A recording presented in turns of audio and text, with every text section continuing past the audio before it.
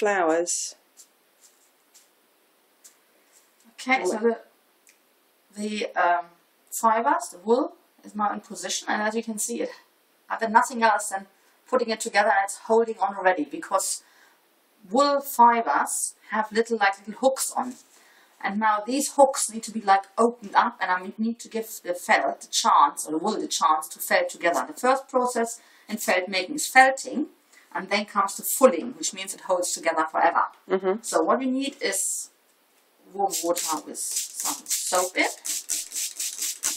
So you're basically creating a chemical reaction with the wool, but with ordinary soap and water. Yeah. Okay. And now the wool has a chance to open up.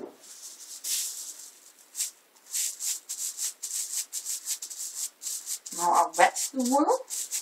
Check on the other side. So you're using the plastic to stop your hands from moving the fibres around too much. Oops, might be a little bit dry, so try a little more. And at this moment I can still change my design, I can take things off, I can add things.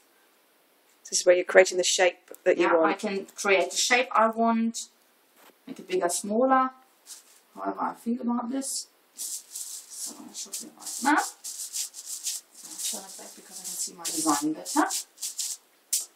Now I have to massage the fibers to make sure they are holding on. They are holding on at the moment easily, but I need to make sure they're really holding on and they are massaged together and tangle up properly. And that's why I now massage the soap and the water into the fibers.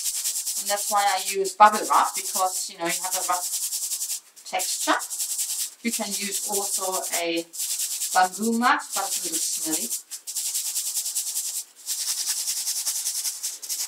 And you're clearly not from Suffolk, Evelyn. No.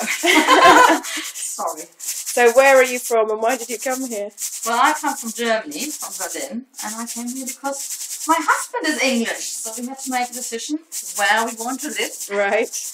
And that was that, Ipswich. Oh, well, we're definitely very happy that you came here. So now I'm hoping it starts to hold on, because the felt is very thinly laid out. So as you can see. You have a close-up of that. Yeah. Held on. And now I can actually take it off and have it in my hand. Now I use more soap. And I use the soap like a cream. Now I use my hands to carry on felting, because I personally feel I have more control about this. And I can really feel where the fibers are. I can pull and push them a little bit.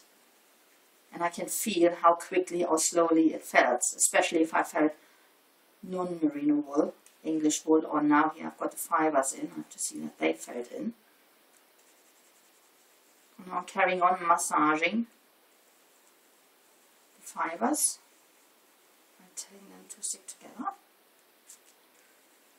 So what's the next process once you've done this properly? This is still the felting process, and in a few minutes, when this is holding on better, then I do the fulling, then it gets a little bit tougher. For the wood, this is all very gentle. When you do felting, you start very gentle, and then you get really, really tough, and then it's really hard at the end. You can have it pretty. You see, now I'm starting to massage. Oh, so you're now being much tougher with it. It's holding on. And you're doing all this in your living room, aren't you? With all your fabulous wools and then yeah, they're all surrounding me with other works. That's what I've done earlier. And these are ones that, so eventually your felting will turn into something beautiful like this, which is a brooch that you can wear, a flower. And also what you have to take into account, the felting and then the fulling shrinks the wool. That's the idea, and that's why it holds together, so it's much smaller at the end. You see, I'm starting off relatively big. Because it's denser. Yeah, so it gets together. And it crinkles up, which you can see, and then you felt other materials in.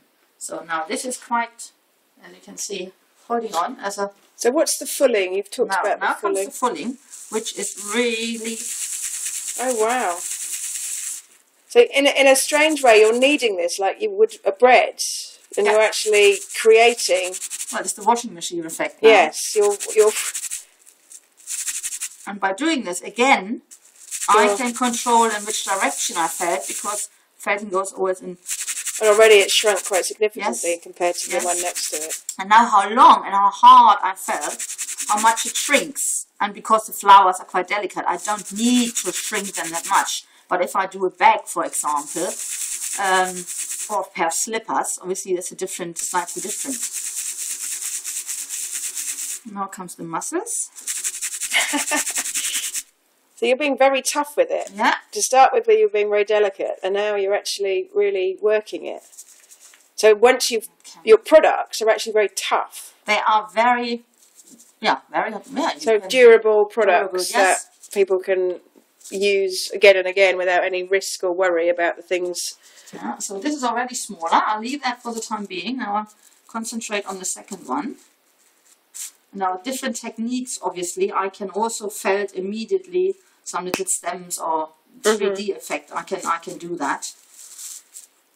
And again, starting off quite gentle. Because your brooches are very beautiful. What you do is you add a lot of detail afterwards as well, don't you? Yeah, you can embellish that afterwards, but I try when I use the wool to felt everything in to start with, and then be inspired again by the shape and also the colors and also the texture of the actual flower petal.